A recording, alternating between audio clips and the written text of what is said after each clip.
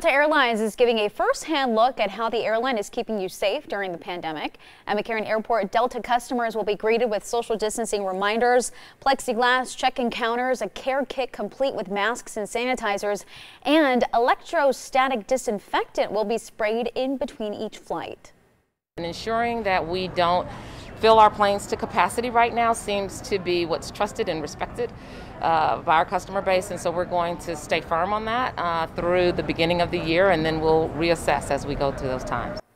McCarran Airport representatives hope people flying through Las Vegas will do so responsibly so everyone feels safe.